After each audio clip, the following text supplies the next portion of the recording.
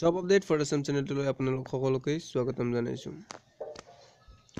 PWD কেণ্ডিডেটৰ কাৰণে অসম পুলিচৰ পৰা এটা ভাল খবৰ আহিছে যে 28 তাৰিখৰ পৰা ইয়াৰে এডমিট কাৰ্ডসমূহ ডাউনলোড কৰিব পাৰিব, যিটো 2018 ডিচেম্বৰ মাহত খোলা দিছিলে।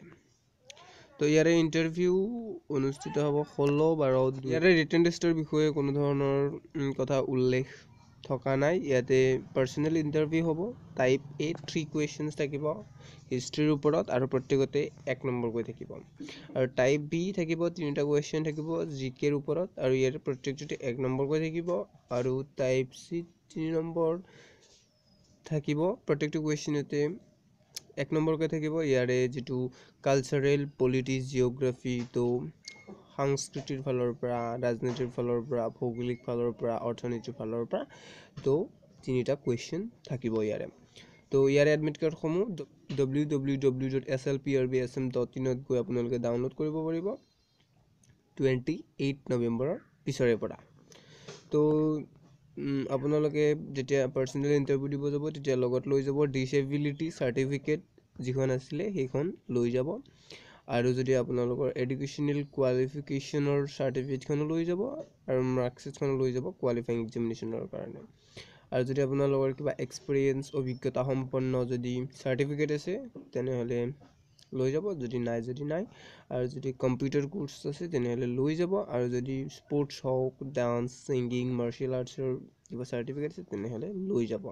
তো আপোনালোকে ইয়াত চাৰ্টিফিকেট অনুযায়ীও নম্বৰ লাভ কৰিব পাৰিব। যদি আপোনালোকৰ পাৰ্চেণ্টেজ অফ ডিচেবিলিটি 40 to 51ৰ পৰা 60% যদি থাকে তেনেহ'লে 2 নম্বৰ পাব। আৰু যদি 61 to 70 মাৰ্কছ থাকে তেনেহ'লে 3 নম্বৰ পাব। আৰু যদি 71 to 80% আপোনালোকৰ ডিচেবিলিটি থাকে পাৰ্চেণ্টেজৰ তেনেহ'লে 4.5 পাব। আৰু 91ৰ পৰা 100 থাকিলে 5 পাব। আৰু এজ ব্ৰেকেট চাব, যদি আপোনাৰ 18 to 20 ইয়াৰ্ছ আছে তেনেহ'লে 0.5 মাৰ্কছ পাব। আৰু যদি 22 to 25 1 মাৰ্কছ পাব। অৰ্থাৎ যিমানে বয়স বেছি হ'ব আপোনালোকে সিমানেই নম্বৰ বাঢ়ি গৈ থাকিব 53 to 54লৈ। তো 53 to 54টো হায়েষ্ট পাব আপোনালোকে 5। তো এইখিনি ইয়াতে চাই ল'ব আপোনালোকে। আৰু ইয়াৰে যিটো জব এক্সপিৰিয়েঞ্চ আছে, যদি আপোনালোকৰ জব এক্সপিৰিয়েঞ্চ আছে 2 বছৰ আৰু 4 বছৰতকৈ কম তেনেহ'লে 1 মাৰ্ক পাব। আৰু যদি 4 বছৰৰ পৰা 6 বছৰলৈ আছে তেনেহ'লে 2 নম্বৰ পাব। আৰু যদি 6 বছৰৰ পৰা 8 বছৰলৈ আছে তেনেহ'লে 3 নম্বৰ পাব। আৰু যদি 8 বছৰৰ পৰা 10 বছৰলৈ আছে তেনেহ'লে 4 নম্বৰ পাব। আৰু যদি 10 বছৰৰ ওপৰত আছে তেনেহ'লে আপোনালোকে 5 নম্বৰেই পাব।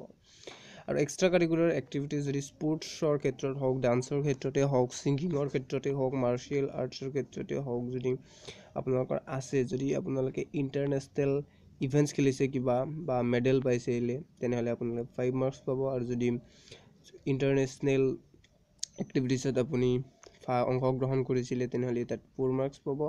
আৰু যদি নেশ্যনেল লেভেল খেলিছিলে তেনেহ'লে বা মেডেলো পাইছিলে তেনেহ'লে 3 মাৰ্ক পাব। আৰু যদি আপুনি ষ্টেটত খেলিছিলে, এনি নেশ্যনেল লেভেল এক্টিভিটিছত কৰিছে তেনেহ'লে 2 নম্বৰ পাব। আৰু যদি ডিষ্ট্ৰিক্ট লেভেলত খেলিছে আপোনালোকে তেনেহ'লে 1 মাৰ্ক পাব আৰু মেডেল থাকিব লাগিব। তো কম্পিউটাৰ কোৰ্চৰ ক্ষেত্ৰত দিয়া আছে যে computer course from any gov recognise ইনষ্টিটিউশ্যনৰ পৰা যদি আপুনি 2 বছৰীয়া কোৰ্চ কৰিছে তেনেহ'লে 3 নম্বৰ পাব। যদি এবছৰীয়া কোৰ্চ কৰিছে 2 বছৰতকৈ কম তেনেহ'লে 2 নম্বৰ পাব। আৰু যদি 6 মাহৰ পৰা এবছৰৰ ভিতৰত কৰিছে তেনেহ'লে 1 নম্বৰ পাব। তো ইয়াতে ভাইভা আছে, চোৱা যে ভাইভাত 9টা কুৱেশ্যন সুধিব আৰু প্ৰত্যেকটোতে 1 নম্বৰকৈ থাকিব। আৰু type A, type B, type C কি থাকিব 3টা কুৱেশ্যনছ থাকিব। তো ইয়াৰে সেই 3টা কুৱেশ্যন কাৰেণ্ট এফেয়াৰৰ পৰা সুধিব, অসমৰ যিটো সাময়িক পৰিঘটনাৰ পৰা সুধিব। আৰু ইয়াৰে যিটো অসমৰ হিষ্ট্ৰী আছে বুৰঞ্জীমূলক তাৰ পৰাও সুধিব। তো আপোনালোকৰ 3 নম্বৰ থাকিব নিউমেৰিকেল ৰিজনিং। নিউমেৰিকেল মানে হ'ল যিটো আপোনালোকৰ গণিত টাইপৰ ৰিজনিং থাকিব, অংক টাইপৰ। আৰু আপোনালোকৰ টাইপ চিট কৰিব 3টা কুৱেশ্যন, যিটো কালচাৰেল, পলিটিক্স, জিঅ'গ্ৰাফি, ইকনমি। আগতে এইটো কৈ দিছোঁ। আৰু মুঠ মাৰ্ক থাকিব 35। অৰ্থাৎ পাৰ্চেণ্টেজ ডিচেবিলিটিৰ কাৰণে 5 মাৰ্কছ থাকিব, এজৰ কাৰণে 5 marks, job experience 5 marks, extra curricular activities 5 marks, computer কোৰ্চৰ কাৰণে 3 মাৰ্কছ হাইষ্ট থাকিব, ভাইভাৰ কাৰণে 9 মাৰ্কছ থাকিব আৰু পাৰ্চনেলিটি টেষ্টত 3 মাৰ্কছ।